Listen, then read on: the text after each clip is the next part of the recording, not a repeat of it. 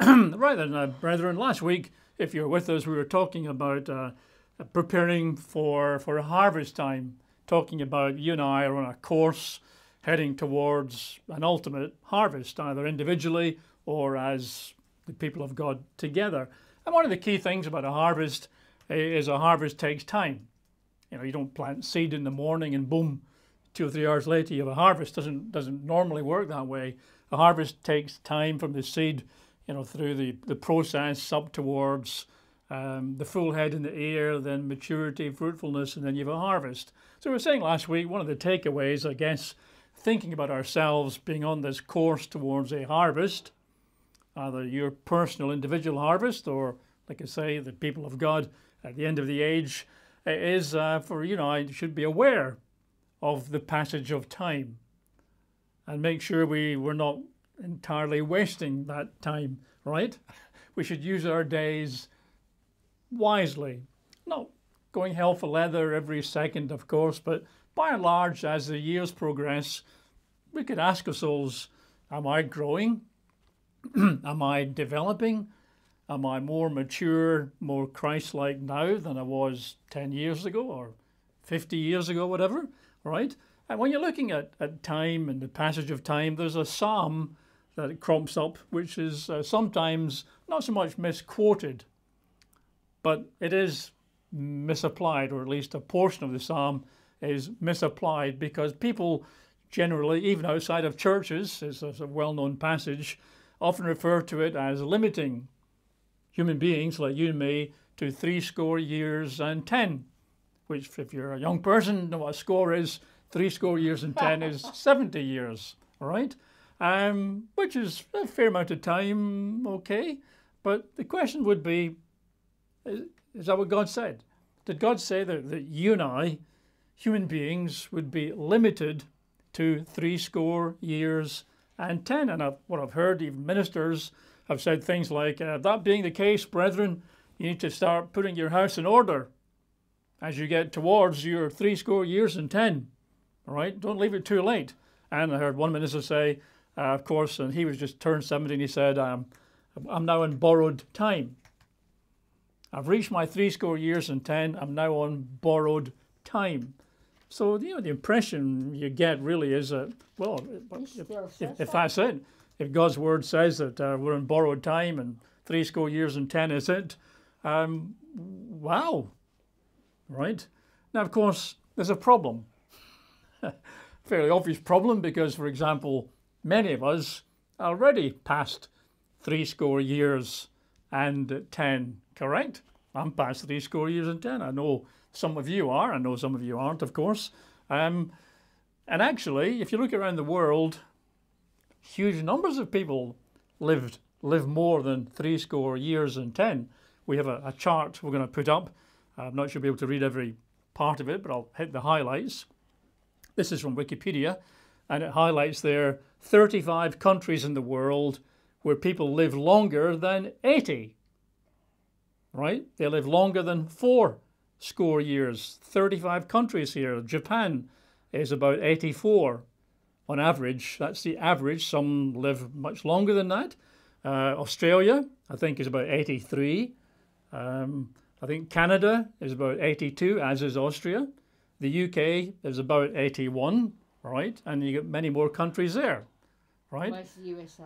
If you're looking for the USA, it's not there. The USA isn't in the top 50. Intriguing, bearing in mind it's the most medicated country in the world, doesn't even make the top 50. But the point I'm making is that there are many, many countries, 35 countries on that list alone, where people on average live longer than 80, which of course is a lot longer than 70 years and 10. All right? I mean, here in this country, Queen Elizabeth, our Queen, is 96. Her mother died a few years ago at the age of 102. Right? So there are people who live much longer than 70 years and 10. We have, I think, a photograph coming up, because there's actually a large number of people who live more than 100. Jean Calment, I think there, 122 on the left. The person in the middle, 119 is that? Yeah. And the guy at the right-hand side is 118? 116, can't quite read from here. But there's folk, and that's just a number of folk, right, who live way past 100 and some up to 120 odd, right? So we've got a problem, haven't we? If the Bible genuinely says you've got 70 years and 10 and that's what God gave you, and it does say in the same verse we'll get to later, some might get as far as 80. If that's what the Bible says, well, the Bible's not accurate, which is fine. A lot of people say, well, the Bible's not accurate.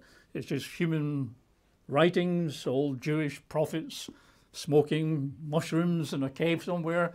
The Bible is not inerrant, it's not inspired, it's not God-breathed. So when it says 70 years and 10, it's just nonsense. But the Bible's full of nonsense. And that's not what you and I would probably take away, right? Some might say, well, maybe the time it was written, that particular psalm, we'll get there soon, perhaps it was 70 years and 10 and it's just the passage of time. But does God's word become less accurate with the passage of time? Or is it possible that the passage in question is being taken out of context? That's what I would suggest, and we'll see as we get there. So let's have a look at Psalms chapter 90. So turn to Psalms chapter 90. You better put your $50 bill there, or your ribbon if you want, because we'll be flopping backwards and forwards to Psalm 90. Let's read verses 1 and 2, Psalms 90, starting with verses 1 and 2. And before you read verse 1, there's a heading which actually is part of the scriptures. It says, a prayer of Moses, the man of God. That should be in your Bible. It's in most of the ones I've seen. A prayer of Moses, the man of God, which actually turns out to be a helpful key, because this is a prayer of Moses, the man of God, right? Given at some point during his life. He didn't write it after he died, right? So somewhere in Moses' life, a situation may have arisen which prompted Moses to write this particular psalm. And we'll be looking for that episode in Moses' life to try and understand what's going on here. Verses 1 and 2, Moses writes, Lord, you have been our dwelling place in all generations. Before the mountains were brought forth, or ever you had formed the earth and the world, even from everlasting to everlasting, you are God. Right? So the context as we start here is, Moses is talking about God, how great God is, and that God exists from everlasting to everlasting. Before the world began, God was there. And at the end of time, so to speak, God will be there. You are God, right? And he says, you've been our dwelling place. So what you're going to see as we go through the psalm is that time and time again, Moses will be comparing, or perhaps contrasting, God and his eternal existence to people like you and me, or the people of Israel, who are, of course, always temporary. Human beings like you and me are temporary. God isn't. God is everlasting. God is eternal. God is age-old. But you and I are temporary, transient, right? We pass so quickly. And before we get any further, it's just interesting in passing that the very first verse says, you have been our dwelling place. That's the sort of thought that Moses brings out in a number of different places, as does King David, that God is a place where people like you and me can dwell. Other translations, rather than the word dwelling place, say place of safety, strangely enough, or place of refuge. Lord, you are our place of safety, our place of refuge, our dwelling place, right? Which is an interesting thought to have, and one that you and I could probably benefit from, seeing God as our dwelling place, our refuge place, our place of safety. If you look at Psalms 91, which is the next psalm along, and we'll read verses 1 and 2 and 9 and 10. We might be looking at Psalm 91 in more detail next week. It is a psalm of protection, therefore of interest perhaps to us in these difficult times. But Psalms 91 verses 1 and 2, and we're just focusing for a moment before we move on this idea, this concept that God is a dwelling place where people can dwell for refuge, for safety, for protection. Verse 1 and 2, He who dwells in the secret place of the Most High shall abide under the shadow of the Almighty. I will say of the Lord, He is my refuge and my fortress, my God. In Him I will trust. So the words there are, God is a refuge, a dwelling place. Verses 9 and 10, because you have made the Lord, who is my refuge, even the Most High, your dwelling place, no evil shall befall you, nor shall any plague come near your dwelling. All right, which is be useful if you're going through a pandemic to know that no pandemic shall come near your dwelling, because you make the Lord, who is my refuge, your dwelling place. Right, so it's a concept that appears a number of places in the Bible. We're not going to develop it too much, but you and I, clearly don't today dwell in the physical place where God dwells, the New Jerusalem up in heaven. Now, one day we probably will. It looks like when Jesus comes back at the parousia, that the angels catch up the saints, take them back with Jesus into heaven for a while, and we may then dwell literally with God in the New Jerusalem, in heaven, what Jesus referred to in the King James Version, English at least, as our mansions, right? But even today, you and I can dwell with God in spirit, which means to share fellowship with God. You'd spend time, if you're dwelling with somebody, whether it's a spouse or a child or an uncle or whoever it might be, to dwell with somebody means to spend time with them, right? Probably in our case, a physical environment, but we're not doing that with God. But the other part, spending time with God, sharing fellowship with God, sharing views with God about the world and ourselves and so on. If we dwell with somebody, we would expect to be familiar with them. If we dwell with them, we'd expect to be close to them. So I think you get the impression there that you and I should see God as somebody with whom we share fellowship, share life, and we walk together, sort of side by side. That's what it is to dwell with somebody. Of course, that's our choice, right? You can choose to dwell with God. I don't think He would refuse, or we can choose to ignore Him, which is pretty much what the world does. Back to Psalms 90, and let's read verses 3 through 6. And again, keep in mind this comparison between the everlasting God, who goes on and on and on forever, and you and me, and mankind generally, because we are temporary. You turn man to destruction. I think many translations say to dust, I guess just implying that eventually we return to the stuff we're made of, and say, return, O children of men, for 1,000 years in your sight, God, are like yesterday when it is past, and like a watch in the night. You carry them away like a flood. They are like asleep. In the morning, they are like grass which grows up. In the morning, it flourishes and grows up. In the evening, it is cut down and withers. All right, so human beings, a bit like, the grass that grows. Grow up, mature, colourful, lovely scents, whatever it might be. A few hours later, the grass is gone. That's a sort of a symbol of what human beings are like. It says there, you turn man to the dust, to destruction. Right? And for God, 1,000 years are just a blink of the eye. For 1,000 years as a human being is like, what, 1,000 years? Ooh, my word, that's a long, long time. Humanly it is. But, for God, it's no time at all. You and I are temporary, just like grass that grows. And frankly, whether you live to be 70 years and 10 or 170 years and 10, it's still temporary. Compared to God, 1,000 years are like a blink of an eye. They're just like that for God. For human beings, it seems so much longer, right? Look at Psalms 103. So staying in Psalms, but number 103. Let's read verses 13 through 16. Same concept about the temporary, brief nature of you and me, of mankind, by comparison to the great God who lives forever. Verse 13. As a father pities his children, so the Lord pities those who fear him, for he knows our frame. he remembers that we are dust, which of course is what we're going back to. As for man, verse 15, his days are like grass. As a flower of the field, so he flourishes. For the wind passes over it, and it is gone, and its place remembers it no more. All right? That's you and me, right? We are, time limited. We are temporary.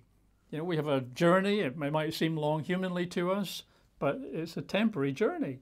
We come to the end of it. And clearly the lesson in a number of places, even here, is that should have some influence on our thinking. Now, when you're 18 or 20, 25, you probably don't think this way. So all the time in the world. If I do get 70 years in 10 or 70 years or 80 years in 10, that's way off in the far distant future.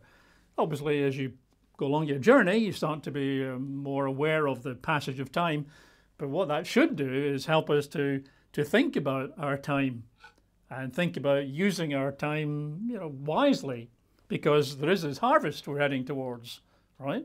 And you can't wait till you get to the harvest to think, oh, I ought to have done something. My harvest has arrived and I haven't really started yet. Oh, my word. If only I could go back to the beginning. Well, I think we probably all say that. I mean, quite often, I guess, we think, what's the old saying? Too soon old, too late smart. Is that it? Yeah. Too soon old, too late smart. That's an old Jewish proverb, right? So you can't go back, which is why if we're aware of the fact that we are temporary beings, so that we have limited time, it might encourage us to choose our priorities a little bit better, right? Now the question was still to answer is that time 70 years or 80 at a push, right? Is there, some people say, God has appointed a time for you to die. Scripture tells us there's an appointed time to die. Some people say that. You've heard it, right? But really? Do we know when? No, you won't know until you drop dead. That's the time appointed by God in eternal time past for you to die. Oh, wow, right, okay then, that's scary. Well, let's turn to 1 Peter chapter 1. Don't lose your place in Psalm 90. But 1 Peter chapter 1. Because being aware of the passage of time, without getting morbid about it, time, there's only so much. We have 24 hours in a day, all of us. Some people pack a lot into their 24 hours a day, and some of us, okay then, that's 24 hours isn't coming back again, right? But if we're at least conscious of the passage of time, that we're temporary individuals, we might be better equipped to make better use of that time, so that when the harvest arrives, we are prepared, ready, fruitful, and mature, and not just thinking about getting started when it's all over. So 1 Peter chapter 1, beginning in verse 22, all the way through to chapter 2 and verse 3. Since you have purified your souls in obeying the truth through the Spirit, in sincere love of the brethren, love one another fervently with a pure heart, having been born again, or possibly begotten again, not of corruptible seed, but incorruptible. So he's comparing that we're not begotten of human physical seed, but of an incorruptible spiritual seed, which is the Word of God, which lives and abides forever. So we're going to see the contrast again between the corruptible, the carnal, and the Word of God, which goes on and on and on and on. The Word of God, which lives and abides forever and is the Spirit seed that has begotten us to eternal life. Verse 24, because, same story, all flesh is as grass, and all the glory of man, no matter what it might be, as the flower of the grass. The grass withers, and its flower falls away. That's what happens to all human beings, kings and queens and emperors. Verse 25, but the word of the Lord endures forever. God is eternal. Mankind, even mankind in his glory, is temporary.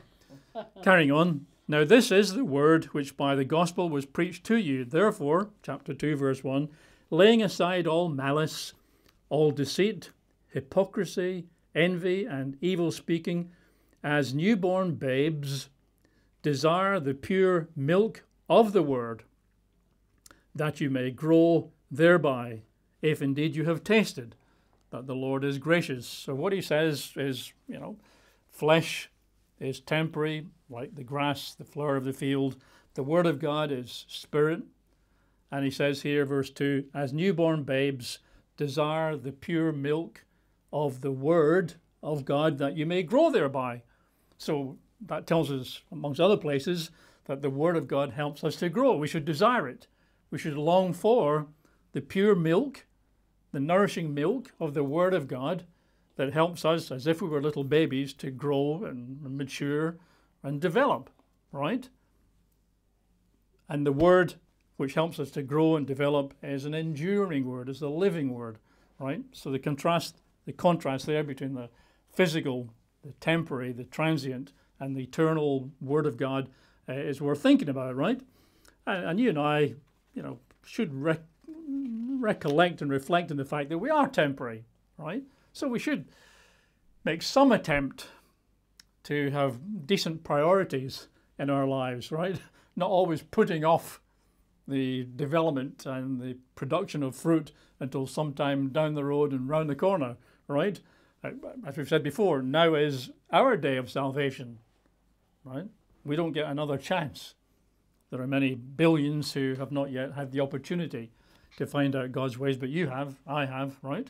And so we have to use our time wisely, no matter how long that time might be. I mean, Methuselah lived to be 969. It's a very long time, almost 1,000 years. That's a long, long time. But he still died, right? And as far as God's concerned, 1,000 years are like a blink of the eye, right? Let's turn to Ecclesiastes 9 and verse 10, because obviously knowing that our time is limited. Now, whether it's 70 years and 10, we haven't answered yet. I mean, it's not, but we'll look at it more closely. But if you turn to Ecclesiastes, so that's Psalms, then Proverbs, then Ecclesiastes. That's the order they come in, chapter 9 and verse 10. So we're talking about the fact that you and I have got limited time in which we want to become fruitful and mature. So this tells us a principle. Whatever your hand finds to do, do it with your might. Why? For there is no work or device or knowledge or wisdom in the grave where you are going. So Solomon's making a point here that whilst you're alive and kicking, get on with it, right? Whatever it is you want to do, whether it's learning to play the violin or the bagpipes or build a replica of the Titanic out of matchsticks, right? Or learn to sing or make dresses or knit socks for soldiers or do good for people in your neighborhood, whatever it is, right? Do it with all your might here and now, because he says when you're in the grave, you ain't doing nothing, right? So, and that's, well, we know that's obvious, right? But it's well stated. Here's the time. This is the time. This is our day of salvation. Our time is limited. Let's make the most of it. That's sort of what he's implying. If you turn to Ephesians chapter 5, so off to the New Testament, Galatians, then Ephesians chapter 5.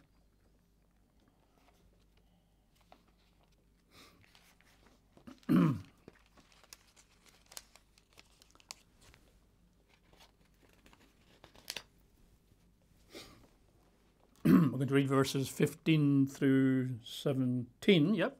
Ephesians 5, verse 15. See then that you walk circumspectly or carefully, not as fools, but as wise, redeeming the time, because the days are evil. Therefore do not be unwise, but understand what the will of the Lord is. So Paul, writing to the believers like you and me in Ephesus, says, walk circumspectly, carefully, be alert, be vigilant, not as fools, which is like the world around us, but people who are wise, people who understand Ecclesiastes 9:10, for example, redeeming the time.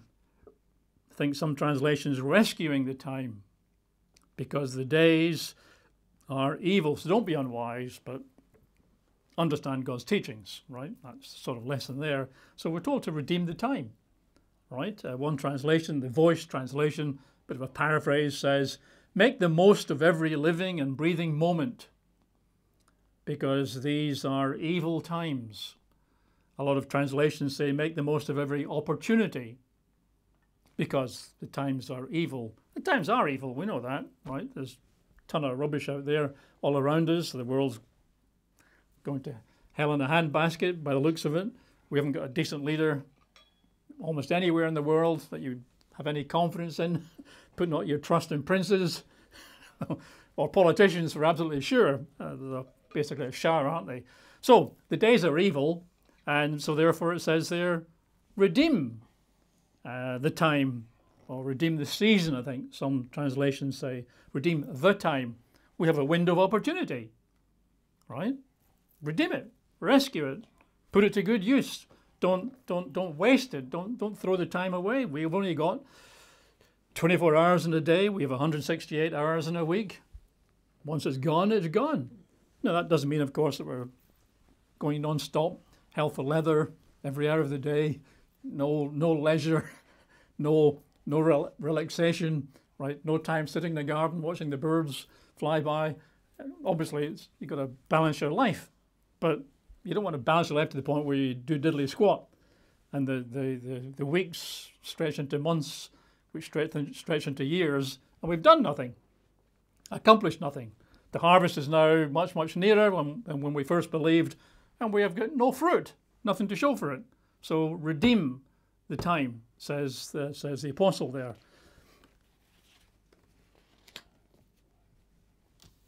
I came across a couple of figures. There are different figures depending which poll you look at. You know what the people in the USA are like. You guys in the US of A love doing polls and surveys. We don't do as much in our country, although I imagine the findings would probably be somewhat similar, but a poll or two in the US shows that the average person, whatever that is, in the US spends 4 to 5 hours a day watching TV. 5 hours and 4 minutes. Right, one survey says 5 hours and 4 minutes, but other surveys varies a bit, and it's changing a bit because people aren't always watching a TV, CNN or MSNBC or Tucker Carlson, whatever. People are often now watching their tablets, YouTube videos, or they're watching on smartphones. So it's not always easy to get, but it's essentially something like 4 or 5 or more hours per day watching stuff. Rubbish. Right? Keeping up with the Kardashians, people like that. Then you compare that to, say, churchgoers and their Bible reading. Now, we're not talking about the average American. We're talking about the average American churchgoer. There aren't many churchgoers in Britain, so there's no point looking for a survey of them. But in America, you do get quite a number of churchgoers. The average is less than 1 in 5. I think the last survey I saw was about 1 in 7 churchgoers reads the Bible daily. Right? They're watching 4 or 5 hours of TV-ish, and 80% of them, almost 85% of them, don't read the Bible every day. And those who do read the Bible every day, the average is between 5 and 30 minutes. So not lots of churchgoers. Most churchgoers don't read the Bible every day. Those who do, it can be as little as 5 minutes. So 5 hours of TV, keeping up with the Kardashians, Gunsmoke, whatever it might be, and 5 minutes of Bible reading. Not Bible study, Bible reading. Okay? Well, is that a profitable use of one's time? Is that redeeming the time because the days are evil? Yeah, it is. 5 minutes of Bible study, Bible reading, okay? My devotional, I'll read 2 Psalms today, and I'll feel better for that. I'll feel more godly because I've read 2 Psalms today, 2 short Psalms, right? But I'm not going to watch, I'm going to binge watch the latest, detective series on TV. Well, okay, I mean, you make your own choice. It just doesn't seem necessarily like the best use of one's limited time. Let's go back to Psalms 90. If you put your bill there, your $50 bill, and we'll read verses 7 through 12. For we have been consumed. This is Moses, the prayer of Moses, the man of God, and he's praying to God. For we have been consumed by your anger, and by your wrath we are terrified. Well, maybe that's another key there. Is that how we would think of God? Isn't God merciful and loving? Didn't God rise up early and send prophet after prophet after prophet, seer after seer after seer to try and bring his people to repentance so he could sort of bless them and leave them in the land that he promised them? But Moses says here, we're consumed by your anger, by your wrath. We are terrified. Now this, I think, starts to give the game away. This prayer is at a time when God is angry and wrathful against the people of Moses, right? Verses 8 through 12. You have set our iniquities before you, our secret sins in the light of your countenance. For all our days have passed away in your wrath. We finish our years like a sigh. The days of our lives are 70 years, or King James 70 years and 10. That's where the passage comes from. The days of our years are 70 years. The days of our lives are 70 years. And if by reason of strength they are 80, right? Some will get to 80. Yet their boast is only labor and sorrow, for it is soon cut off and we fly away. So even if you're living to 80, your years are all about labor and effort and striving and sorrow and grief. Sounds horrible, doesn't it? Verse 11, who knows the power of your anger? For as the fear of you, so is your wrath. So teach us to number our days, that we may gain a heart of wisdom. And that certainly parallels what we've just read several times. Redeem the time. Walk circumspectly. Remember you're like the grass that grows up quickly but fades away quickly. So teach us, verse 12, to number our days, that we may gain a heart of wisdom. If we all understood that we have got we do understand it, it's just often at the back of our minds, right? That we've got limited time.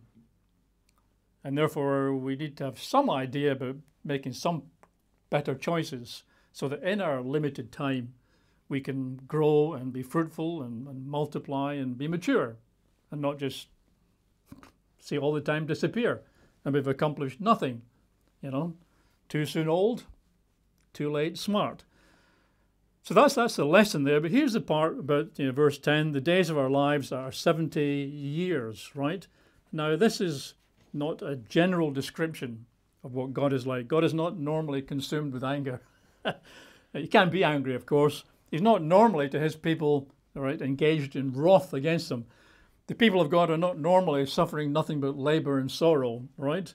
So the question would be, well, prayer of Moses, was there a time in Moses' life when this actually was reality? Was there a time in Moses' life when God was angry with the people, right? When the people were under some sort of curse and dying possibly prematurely at 70? The answer is yes, exactly. There was, right? So let's again leave your bill there, but turn to Numbers 14, and we can see the details, which I think we're quite familiar with anyway. We tend to go through this passage a lot, round about Passover time every year. So we're in Numbers chapter 14, going to read verses 1 through 10. So what had happened in the preceding chapter is the Israelites had reached the border of the Promised Land. They'd sent off 12 spies to have a look around and come back with a report. 2 spies came back with a good report, and the other 10 spies came back with an evil report, a bad report, which unfortunately the people heeded. Verse 1, so all the congregation lifted up their voices and cried, and the people wept that night. And all the children of Israel complained against Moses and Aaron.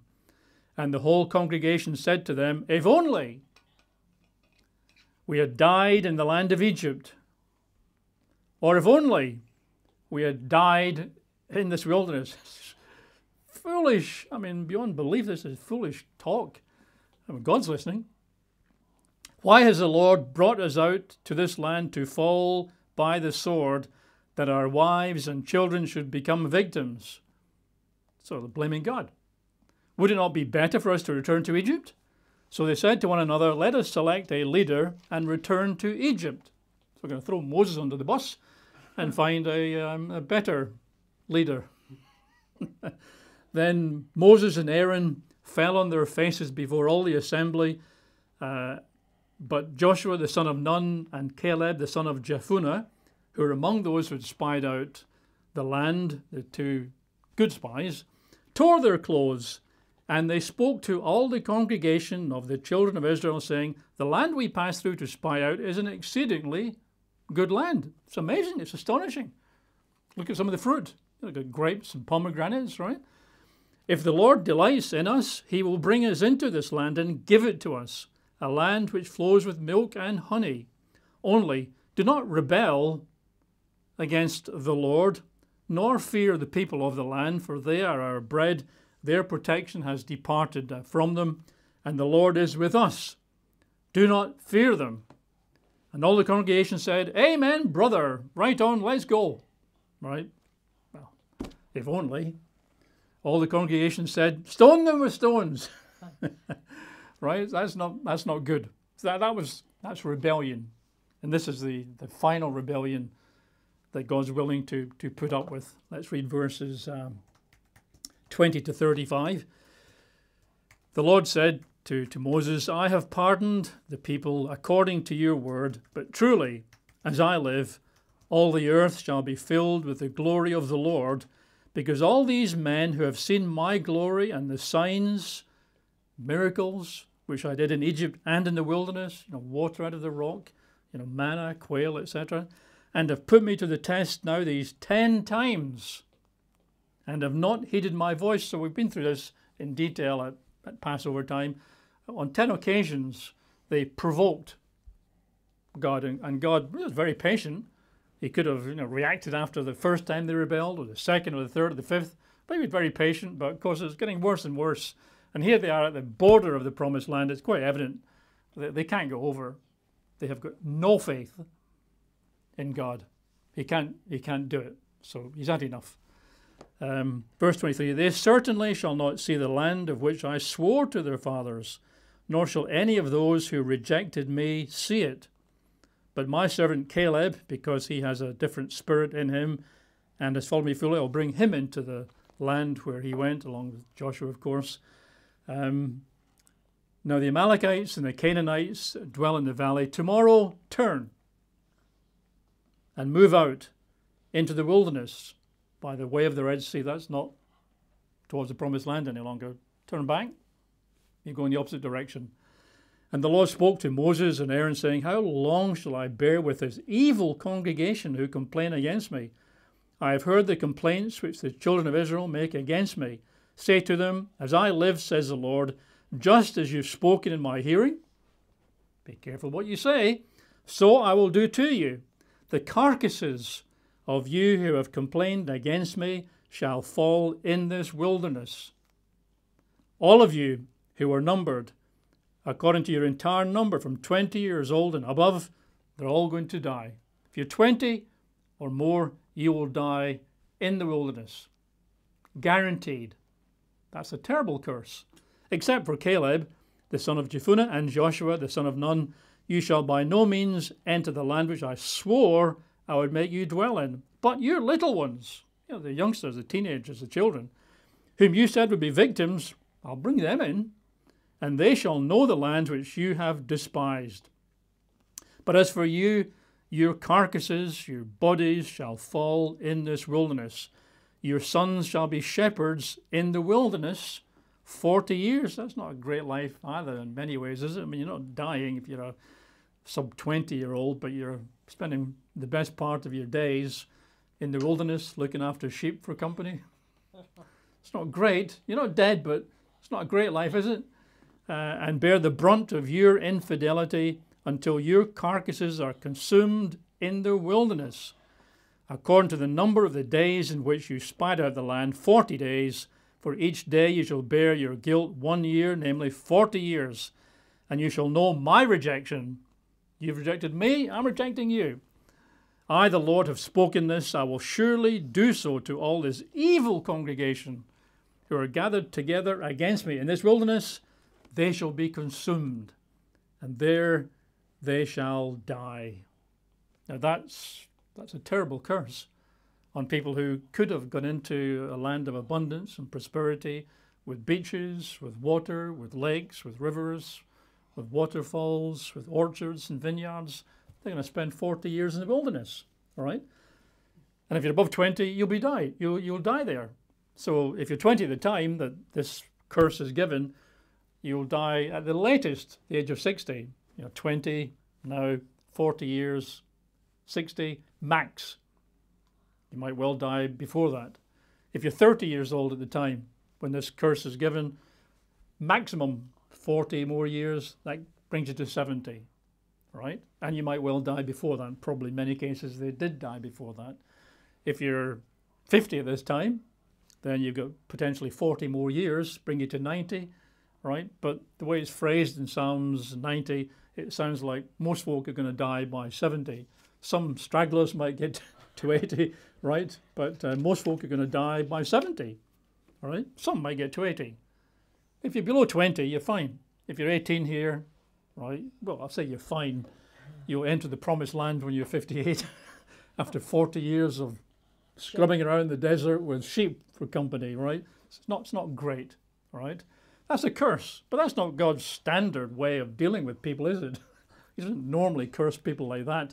That's not a passage you can take, as a general statement. 70 years and 10 is a specific outcome for a specific group of people at a specific time when they were rebelling against God, right? The Amplified Bible has a footnote to Psalms 90. So the Amplified has a psalm, of course, and you read through it in the Amplified translation. At the footnote at the bottom it says, Moses says most of them are dying at 70 years of age. This number has often been mistaken as a set span of life for all mankind.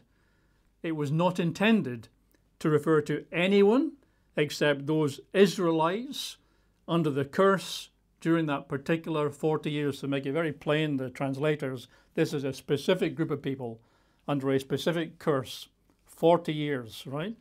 70 years, and they carry on. 70 years never has been the average span for humanity. That's true. When Jacob, the father of the 12 tribes, had reached 130 years of age, he was introduced to the Pharaoh in Egypt, he complained he had not attained to the years of his immediate ancestors. So Jacob's 130, says, well, not done too well, really. My ancestors were much more long-lived than me. And of course, Abraham, I guess his grandfather, Abraham was 175. So this idea that 70 years doesn't stack up with history. In fact, Moses lived to be 120. They were, oh yeah, but Moses was a special man of God, and Moses was on top of the mountain and was in God's presence. That's why Moses lived to be 120. Well, his brother, Aaron, was 123, and Miriam, his older sister, was even older, right? Joshua was 110, right? Note as well, says the footnote, in the millennium, a person dying at 100 will still be thought of as a child, according to Isaiah 65. So this idea of 70 is not biblical, right? It's not what you see in practice. We saw the chart earlier. 35 nations on the earth today have got people who live over 80 on average, right? And many live much longer than that. Many live to be centenarians or even older, right? And if we had better, healthier lifestyles, we might live older than 80 and 81 and 82 and 84 and 85, right? Some studies are showing, unfortunately, at the moment that longevity is falling backwards. That's because of the COVID vaccine. Right. Number of reasons for that. One, of course, is junk food. The food that people ate, 40, 50, 60 years ago, it wasn't McDonald's and greasy burgers and all stuff like that. So, foods are very different now than they were a few decades ago. An awful lot of hormones and preservatives and additives and who knows what not in the food that we eat. People live very sedentary lives nowadays. There are drugs everywhere. Like I said earlier, you know, the USA is the most medicated country in the world, and the fact they're not in the top 50 of longevity shows you that you can't equate medicine with longevity. Obviously, the two don't go together. Plus, we're living in a polluted world. The water's polluted, the air's polluted. Who knows what not? So apparently, in a number of countries, people's longevity is actually reducing over time. I think US might be in that category. Can't remember offhand. Okay, let's go back to Psalms 90. Let's read, I guess, the rest of the Psalms, so verses 13 through 17. Return, O Lord. So I guess Moses here is crying out almost for God to intervene one more time. He wouldn't. Return, O Lord, how long? Have compassion on your servants. O satisfy us early with your mercy, that we may rejoice and be glad all our days. Make us glad according to the days in which you have afflicted us, the years in which we have seen evil. Now, it might be that the younger ones got to enjoy a number of benefits when they went into the land, but that's after 40 years of scrubbing around in the wilderness.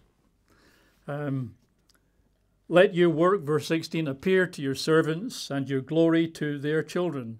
Let the beauty of the Lord our God be upon us, and establish the work of our hands for us. Yes, establish the work of our hands. So I guess somewhat plaintively, Moses is crying out for God's mercy and forgiveness and to prosper his people, right? Which is fine. But what we can, I think, take away from this is that the 70 years and 10 is not a target to aim for. It's not some sort of limit put by God upon mankind. I think in our societies, modern societies, it's sort of at the age of 70, 70 years and 10, you can probably see the end coming into sight, right? But God hasn't set any particular limit upon us, right? And wherever we are in our time period, wherever we are in that spectrum from being called to maturity, we should take time and redeem the time and use our opportunities, right? Now, occasionally you will hear people in this sort of theme talking about, yeah, but God has appointed a time for man to die. And your time might be soon, right? Is that true? Well, not really, no. Let's turn to Hebrews chapter 9. There's, again, another passage that is taken usually out of context, at the very least, misapplied for sure. So it's Hebrews chapter 9. We're going to read verses 27 and 28. And of course, the time that God's appointed might be when you're 30 or 45, right? Not even 70. That might be a general time, 70 years and 10, but God could have appointed an early time for you. So pay attention. Verse 27. And as it is appointed for men to die once, but after this the judgment, so Christ was offered once to bear the sins of many. To those who eagerly wait for him, he will appear a second time, apart from sin, for salvation. But it's verse 27 people tend to misapply. It doesn't say there is an appointed time for man to die. It says it's appointed for man or woman to die once, which is true. Unless you're the group at the end of the age, when Jesus sends out his angels, his reapers, to gather in the wheat to his barn, unless you're one of those living at that time who will be changed in the twinkling of an eye, then all of us will die once. It's appointed to us to die once. And then the judgment, right? But there's no appointed time. It doesn't say that, right? There's no predetermined date. It's not that when your number's up, your number's up. And actually, Scripture shows us, we'll run through a few scriptures now, that the length of our lives, we can influence that. There's no specific appointed time. That's not what that says there at all. And how long we do have is rather up to us in many ways, right? Obviously, it helps if you've chosen parents with good genetics, right? But most of us can't do much about that. We are where we are, so to speak. I mean, the Queen was 106. Her mother was 102. The Queen's 96. Her mother was 102, which is nearly 103. And other members of her family have been quite long-lived. I mean, her husband was 99. right? So I think her family looks like it's got some decent genetics. Others not. And the Malvern water. Not quite so good. But have a look at Proverbs 3. Look at several places in Proverbs. I think actually most of the next. Yeah, I think we're in Proverbs now until the end. So Proverbs, Psalms, then Proverbs. Reading chapter 3, verses 1 and 2. My son or daughter, do not forget my law, but let your heart keep my commands. And we read this as, perhaps David giving his advice to Solomon, and then Solomon writes it, later. So this is David saying, my son Solomon, don't forget my law. But I think we typically take it as being this is God the Father giving us as his sons and daughters his guidance and his instructions, right? So we can take it that way. My son, do not forget my law, but let your heart keep my commands, for length of days and long life and peace they will add to you. Long life in the Hebrew is years of life. Right, so verse 2 says, if you obey God and follow after his instructions and guidance, length of days and a long life, a life of years, and peace will be added to you. So you can hardly have a specific appointed time for you to die if by obeying God you can add a long life. You can add years of life and length of days, right? Because it would be fixed. If it was appointed time, that's it. When you're 61 and 102 days, your time's up. When you're 84 and 19 days, your time's up. No, if you obey God's law and keep his commands, you can add years of life, or presumably the converse. If you don't obey, you won't have years of life added to you. Look at verses 13 and 18, same chapter. 2:18. Proverbs 3, verses 13 through 18. Happy is the man who finds wisdom and the man who gains understanding. For her proceeds, wisdom's proceeds, are better than the profits of silver, and her gain than fine gold. Most of us would prefer the gold, of course.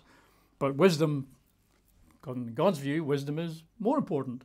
Wisdom is more valuable. Verse 15, she is more precious than rubies, and all things you may desire cannot compare with wisdom. Wisdom is the principal thing, therefore get wisdom. Verse 16, length of days is in her right hand. In her left hand, riches and honour. Her ways are ways of pleasantness, and all her paths are peace. She is a tree of life to those who take hold of her, and happy are all who retain her. So wisdom, it says in her right hand, are length of days. In her left hand, riches and honour.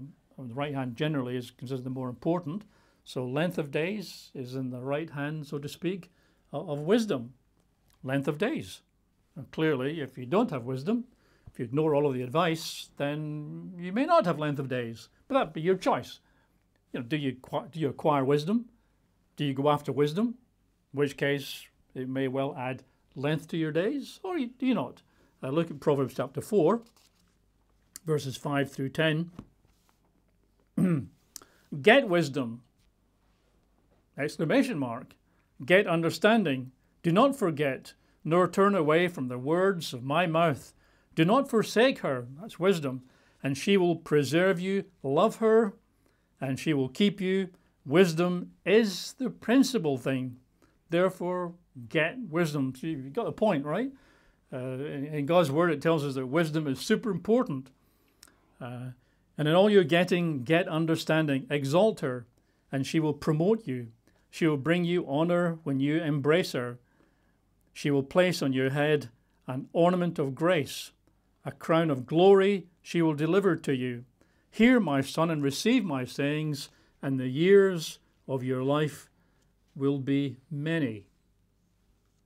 If we obtain the wisdom that God encourages us to obtain, then, and we receive the sayings of God, The years of our life, it says, will be many. So again, that suggests it's not a specific moment in time. The Voice translation says, hear my words, my son, and take them in. Let them soak in so that you will live a long, full life. If you hear God's words.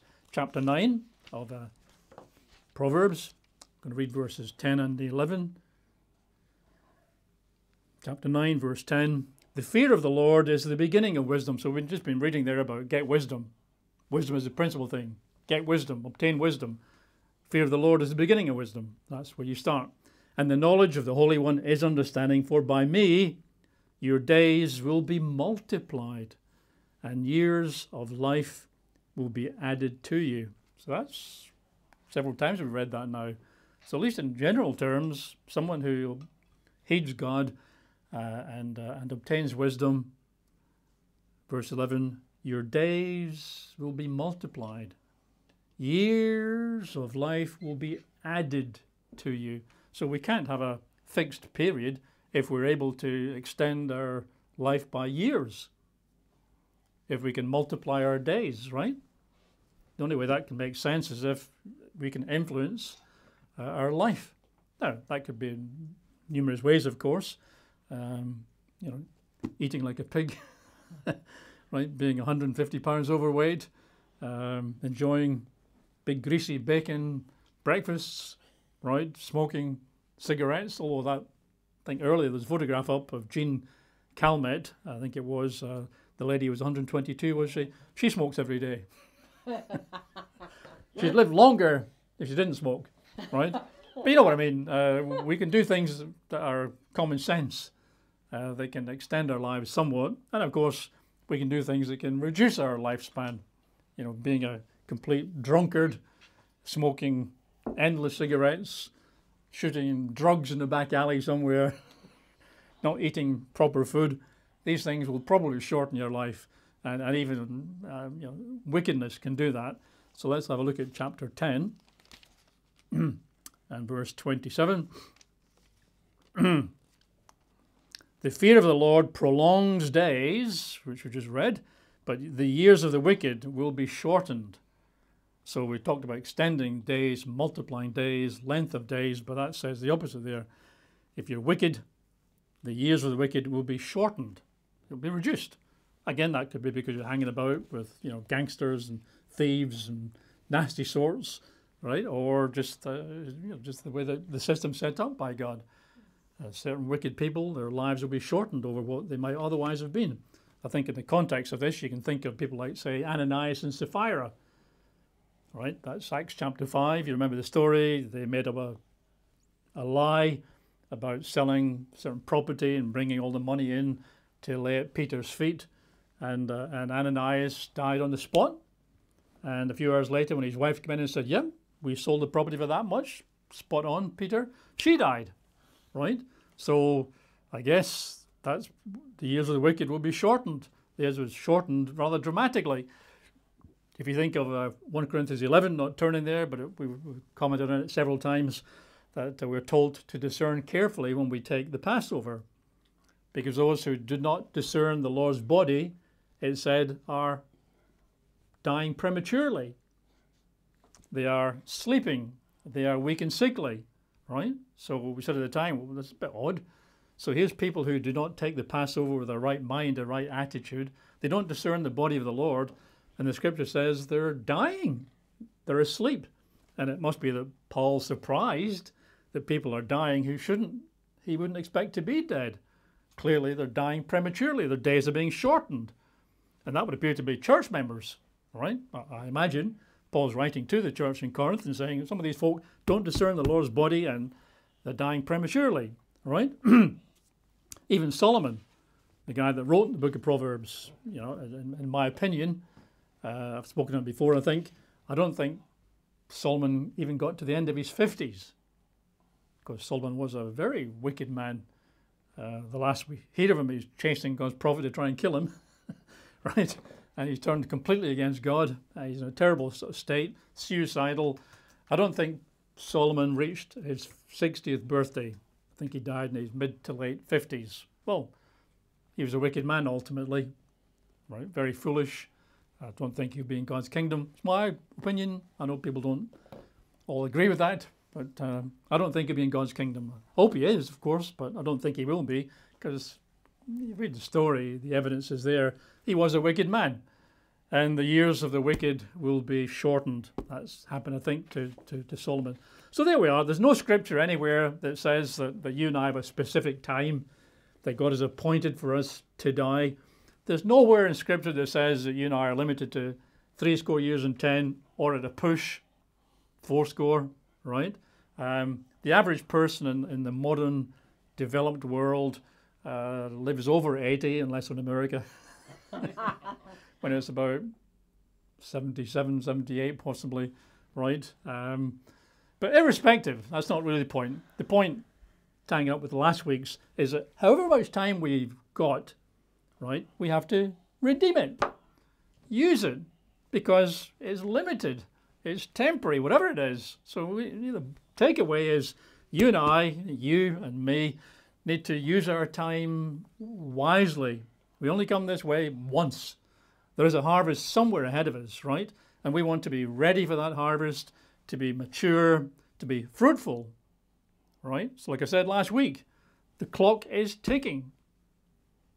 So let's get going. Okay? And with that, we'll conclude today's Bible study.